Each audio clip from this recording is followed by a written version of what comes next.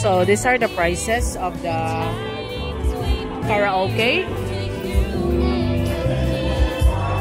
The Symphony Pro Plus is 29,000.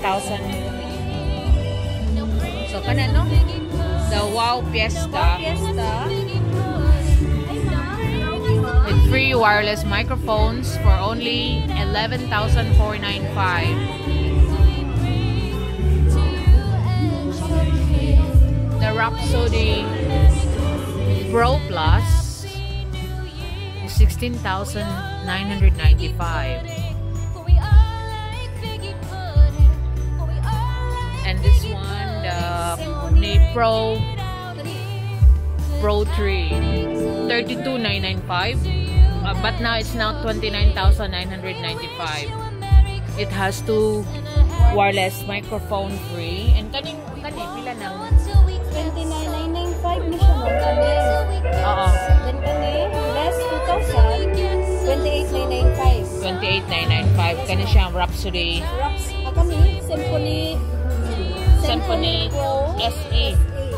So that's 28,995. So ang Pro kani mo siya 29,995.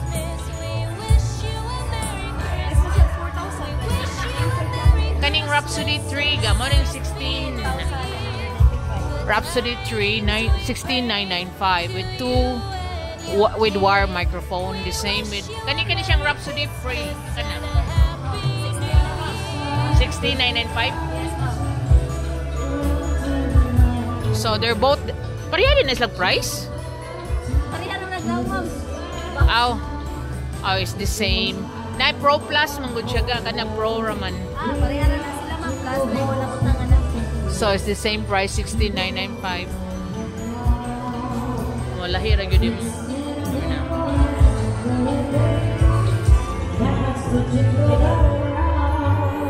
Ayun na lang. So this is the basic one, the Wow Medley Fiesta. Pilay song sa medley? 2,638 ma'am built-in. So they got 2,638 songs built in. Kani 8,500.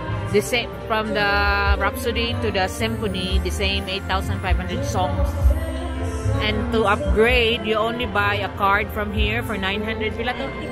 995 pesos, like a load card, and then you can upgrade up to how many songs? The more you like, ma'am. The more you like, so because it depends on the volume. Yes. It's like a card that you can buy. Pakita ko sa ato yung card ga. Yes, ma'am. Ipakita ko sa. That's the card. To update some songs, you buy this for 995 pesos. And you go and scratch the back, and you go, there's the instruction on how to upgrade songs. Oh, thank you. So applicable na para sa medley Rhapsody. Only for Rhapsody and Symphony. These are the Wow is just their basic model. So the upgrading songs only requires you to download. But the Rhapsody and Symphony is their high-end karaoke. That's not the one singing on the background.